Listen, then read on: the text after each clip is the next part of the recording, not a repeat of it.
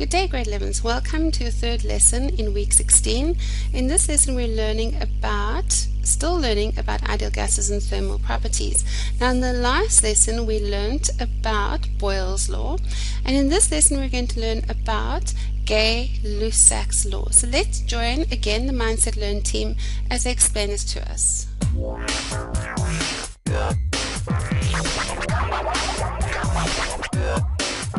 Hello grade 11s, welcome to this lesson on the effect of temperature on a gas's pressure. In another lesson, we observed a practical about this topic.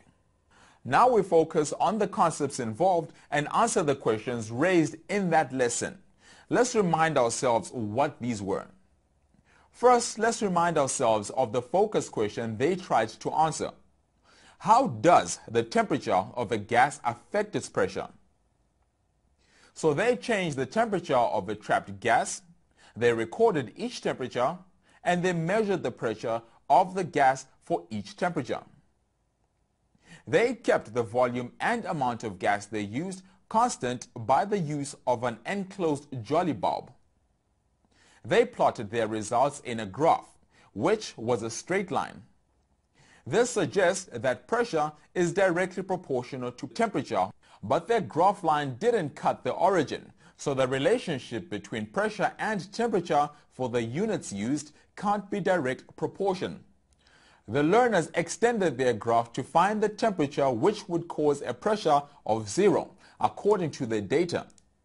They found this to be about 270 degrees Celsius. A key to be able to answer these questions is the unit we use for temperature. Let's join Nelly as she explains. A man by the name of Lord Kelvin realized that it was rather silly to take 0 on a temperature scale as the freezing point of water, as Celsius does, when there are clearly things that can be colder and thus measure below 0 degrees Celsius. He suggested that one should find the temperature at which nothing could get colder and take that as the absolute 0 for a new temperature scale. Experiments have shown this temperature to be minus 273 degrees Celsius. Because all the Kelvin scale does is move the 0 position 273 places to the left, you simply have to add 273 to your Celsius reading if you want to convert to a temperature reading in Kelvin. As soon as you do that, you will find that the graph of pressure against temperature in Kelvin now gives you a straight line graph that passes through the origin. So pressure is directly proportional to temperature, but only if temperature is measured in Kelvin. Let's look at this more closely. This is the learner's data. We can see a direct relationship between these two variables. As one increases, so does the other. Can you explain why an increase in temperature increases pressure? Refer to kinetic theory. Remember that the temperature of a gas is a measure of the average kinetic energy of the molecules of the gas. That means that as the temperature of a gas rises, its molecules on average move faster and faster. Remember that the molecules don't all have the same speeds. Some move quicker and some slower. However, the molecules of a hotter gas move faster on average than a cooler gas, and so have a higher average kinetic energy and so a higher temperature. Let's use this simulation of a trapped gas to observe this. We will move the slider to heat the gas. The increase in temperature increases the kinetic energy of the molecules. Notice how they move around faster and faster on average as we heated the gas. Notice how the thermometer's measurement rises. This shows that there is an increase in temperature. Remember that the gas pressure is related to the rate at which the molecules collide with the walls of the container. Let's watch the simulation again. Notice that as the particles move faster and faster, they collide with the sides of their container more and more. Let's watch the simulation one last time. This time, let's include the Kelvin temperature measurement and the pressure gauge in our view of the simulation. Notice that as the temperature measurement increases, the pressure we read on the gauge also increases. So, as temperature increases, pressure increases. But we already know that pressure is not directly proportional to degrees Celsius temperature. But now let's convert our temperature values into the unit Kelvin. This is the equation for the conversion from Celsius to Kelvin. So we add 273 in each case. Now let's check for direct proportion between temperature in Kelvin and pressure. Let's compare lines 2 and 3. 288 times what gives 304? 1,05. 111 times what equals 116? 1,04. This is not exactly the same as the factor by which Kelvin temperature was increased. Why not? Mr. Mashapa's learners collected this data with real equipment, not from a simulation. So we should expect some experimental error. Let's ignore the slight difference here as experimental error. Kelvin temperature increase causes a pressure increase by the same factor. Why is this?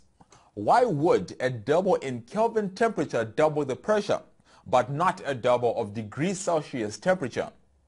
Nelly has told us that the Celsius scale uses a zero value, which is not the lowest temperature possible. 0 degrees Celsius is the melting point of water. In other words, the temperature at which ice begins to change to liquid water. This simulation shows water molecules at 0 degrees Celsius. Notice that the molecules do move. They do have kinetic energy. 20 degrees Celsius is not double as hot as 10 degrees Celsius. At 0 Kelvin, the gas molecules do not move at all. They have zero kinetic energy.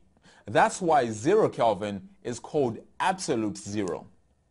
A gas at 20 Kelvin is double as hot as a gas at 10 Kelvin.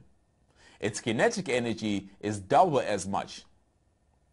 It shouldn't surprise us that a gas at absolute zero exerts zero pressure.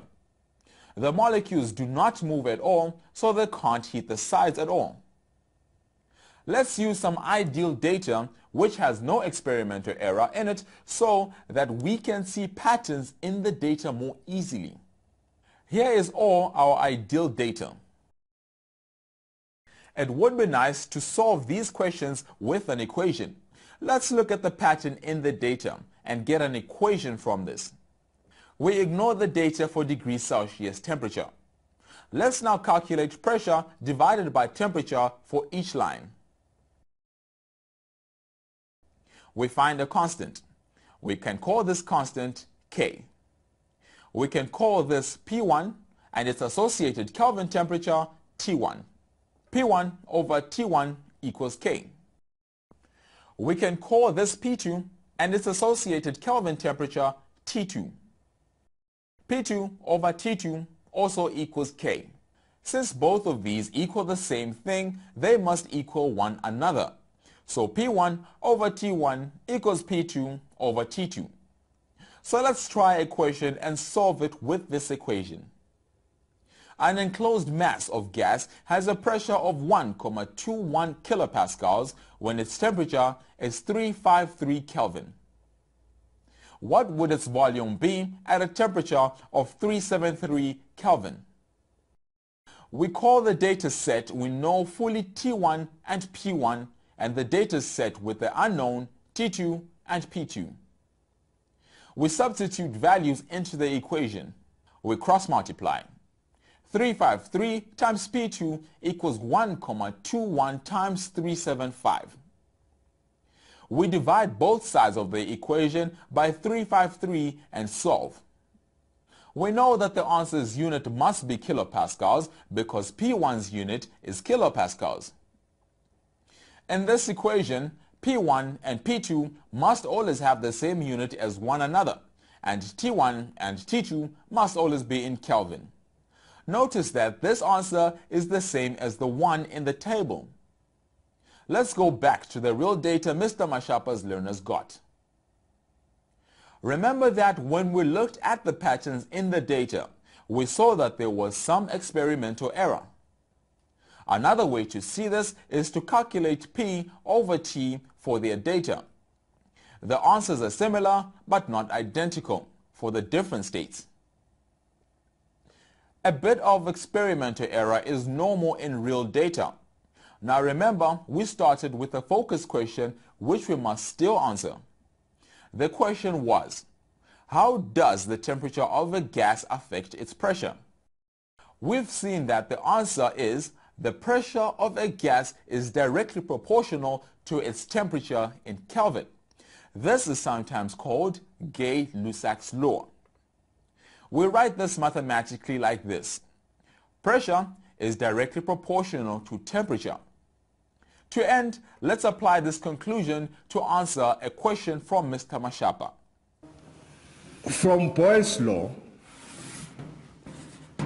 we had pressure against volume, right? That's where we kept temperature as well as the mass constant. Now, the shape of the graph was a hyperbola. This was done at a certain temperature. Now, I want you to think of what would happen if maybe this time we do the very same experiment but at a higher temperature. Tell me, will the hyperbola be below or above this one? You think about that. Have you got the answer already? Yes. Right? Hopulang? I feel it will be above. It would be above. So which means we expect something like this. Right. Now, this would imply that now, in this case, we have a lower temperature. And that would be for a higher temperature. But why is this the right answer? Let's ask Nelly to help us with this. You should remember that trapped gas particles exert a force per unit area on a container. You should also know that temperature is directly proportional to the average kinetic energy of particles. So, at a particular volume, if you increase the temperature, the number of collisions with the sides of the container will increase, resulting in a higher pressure reading. Thanks, Nelly. And that's all for today. Well, grade 11s, I hope that helped you learn that Gay-Lussac's law is basically relating pressure to temperature. So this time we're keeping the volume constant and we're keeping the number of moles constant. And what we saw was that as the temperature increased, so the pressure increased, and vice versa. Please make sure you understand what they were talking about and make sure you could have done those questions that they went through. We will do more videos with using these different laws, but make sure you understand it before you move on to the next lesson. Have a great day.